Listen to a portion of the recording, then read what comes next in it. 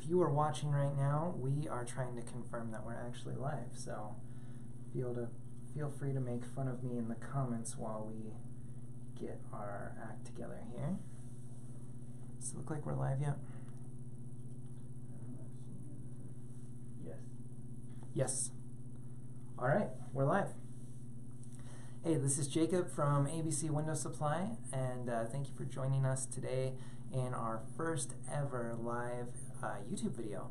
If you were tuned in yesterday, you saw that we did a live Facebook video as well.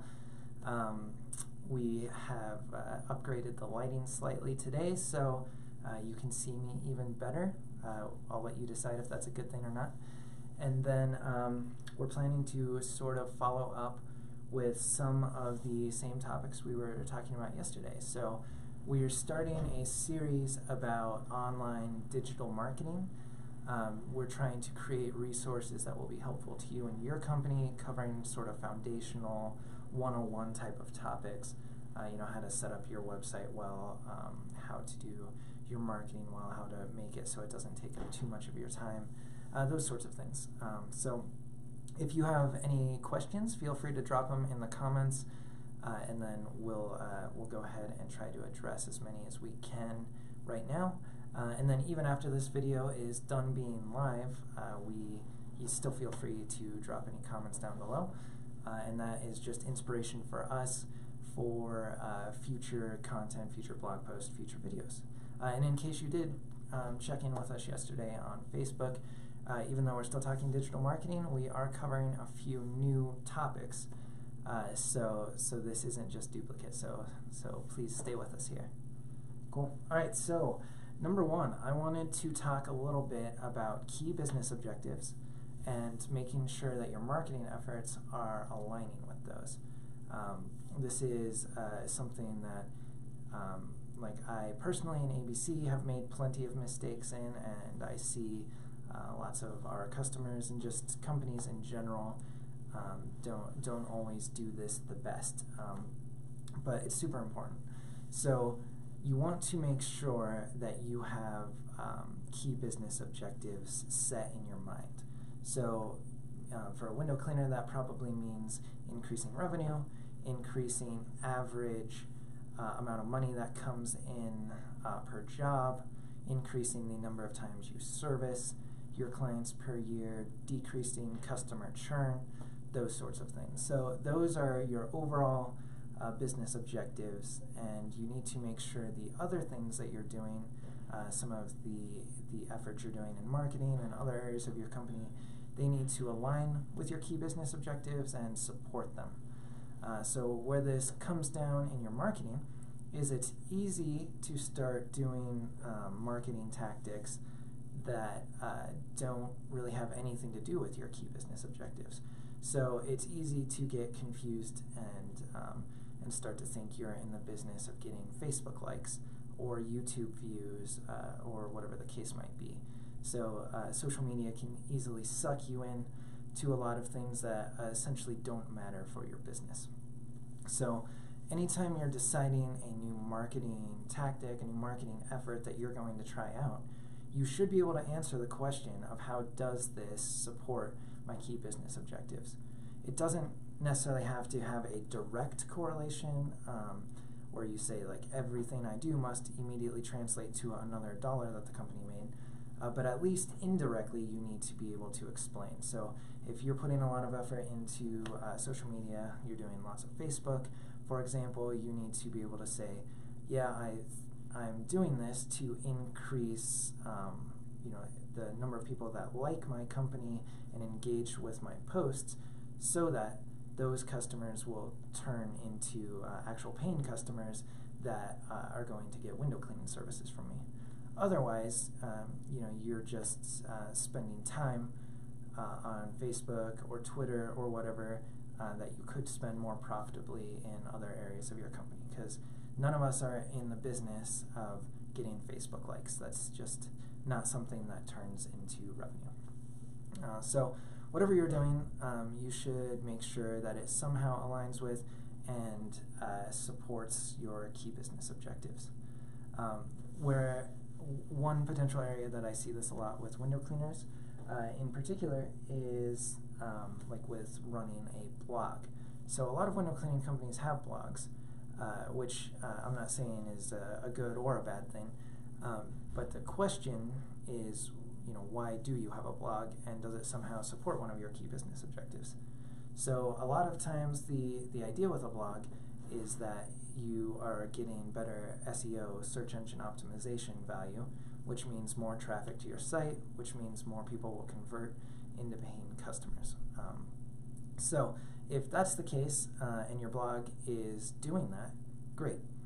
But if the blog is just something you do because your competitors are doing it, or just because you feel like you should be doing it, or you read an article somewhere that said, blogging's the next big thing. Not to say any of that is necessarily wrong, but every company is unique, every situation is unique. You really need to be able to say, is this actually have anything to do with the objectives of my company?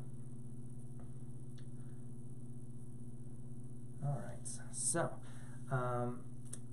the next thing I wanted to delve into for a minute, kind of in line with that, is analytics. So in the last video and our last blog post, we talked a lot about Google Analytics, and so this particular topic is more of a cautionary tale. If you are looking at like Facebook Analytics, or you're looking at Google Analytics, or the built-in analytics for WordPress or Squarespace or whatever you're using, there is a ton of data there. It's unbelievable. I've certainly found myself going through all of our Google Analytics data, and it's just this like incredible rabbit hole. So before you know it, you're looking at, I've got customers or visitors to my site coming from all of these different countries. How did they get there? What was their screen resolution? What device were they using? You can just find all of this information. It's unbelievable. What you want to make sure is that the information that you're looking at is actually valuable to you. So you should be asking yourself, is the data that I'm pulling up, would I change anything about what I'm doing? Would I change anything about my company as a result of looking at this data? So if I'm looking at the percentage of people who come to my website from Africa, and whether they're using Android or iOS, that really doesn't matter to my business. Whether it's 90% iOS or 80% iOS, I'm not going to change anything about what I'm doing because of that. So essentially, looking at that is kind of a waste of my time. And so I can easily get sucked into spending hours looking at all of this stuff that really has no impact on what I'm doing, any of my key business objectives, anything like that. So to help keep yourself from getting sucked into that rabbit hole, which I have many times, just ask yourself, is this stat, is this analytic that I'm looking at, would I change anything because of this? If the answer is no, you probably don't need to be looking at that, or certainly not looking at it very often. Another thing you can do, which I mentioned yesterday a little bit about automation, is if there's some reports that you do find valuable and you look at a lot, so some of the very top line stuff like number of visitors coming to my site, how many of them are converting into quote requests or paying customers, some of that most important stuff that actually makes a big difference, you can automate those to, like in Google Analytics for example, to automatically email you those reports periodically. So you could say, I want that report every week or every month or whatever. And so then you don't have to log in and dig through all these piles of data to find what you want. You can just automate it and make your life faster and easier, which is always a good thing. So all of this is basically a cautionary tale in not getting sucked into the rabbit hole of social media or analytics and wasting time on things that actually don't matter for your company. All right, so let's see. Next topic that we've got going.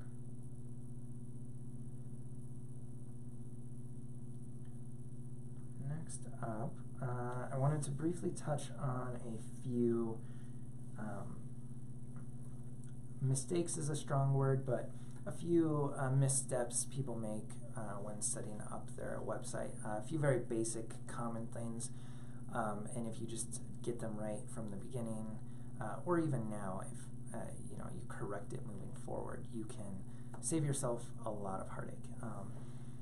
So number one, and sadly I've seen this go awry a couple times, but number one is you should be the person who owns the domain and the hosting and the logins for all of your website stuff. So like your domain could be yourcoolwindowcleaningcompany.com. What some people have done is worked with a developing or a marketing company who has helped them set those things up.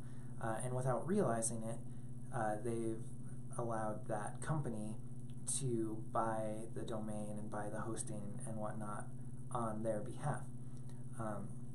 The problem with that is if that company goes out of business, or you have some sort of dispute and you want to move away from them, or if they have some sort of bad intentions, hopefully they don't, but if any of that sort of stuff happens, they're the one who owns the logins to your domain, and you don't have access to them. So they could take it away, they could take your website down, either maliciously or just by not doing a good job, whatever the case might be, and there won't be much that you can do about it.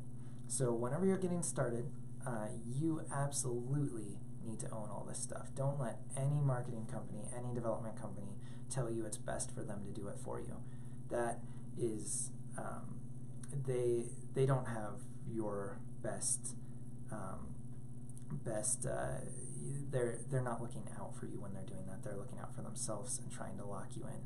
Or they just maybe don't know what they're doing. But whatever the case is, it's incredibly critical that you own all of this stuff. So always keep that in mind, and then you can always grant other people access to these things. So like if you have a WordPress website, for example, you can create additional users that they can log into, and they can do the work that they need to do. But you're still the one in control. Nobody can take your website away from you. And then a little less critically, but it just kind of boils down to a waste of money, is a lot of people, if you're not super techy, you want to go out and clean windows and you don't want to spend all your time thinking about your website, which makes perfect sense, is a lot of people end up buying some things that they don't really need when they're first getting set up. So like if you're using GoDaddy, you're buying your domain name and you're buying your hosting. During checkout, they've got a million upsells for you. Like, of course, you want super duper Google listing, and you need domain privacy, and you need, they've got like a million add-on services, and before you know it, you've added another 20, 30 bucks, maybe even more a month in their add-on services that really don't do much. They're all things you can easily do yourself for free. So in almost every case, you just want to say no thank you to every add-on that they're trying to offer you. Similarly, as soon as you start up your website, all these companies reach out to you and they say, hey, we'll help you set up your Google page and make sure it's optimized and all of that, and then we'll run monthly checks to make sure everything's going good, and we only charge $50 a month for that. In most cases, they, again, are just trying to get you set up on a plan that is, they just want to get you set up for life, paying $50 a month or $100 a month or whatever for things that you easily can do yourself. And a lot of times they're just setting it and then forgetting about it themselves, so there isn't really much ongoing value there.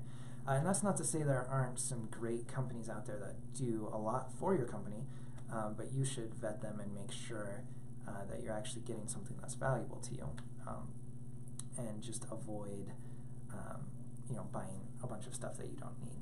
One good way to know if you should sign up for like a SEO service or a marketing company is if they reach out to you via spam email, that's sort of a ironic way for an SEO company to get a hold of you. That's probably not something you need. The better way is for you to decide that you want some sort of marketing, web, whatever service, and then reach out to multiple companies and talk with them and see who you like the best and who you think you would work with the best and would provide the most value to you. That is that's kind of the end of that point. So hang on to your money. You're in business. Your money's valuable.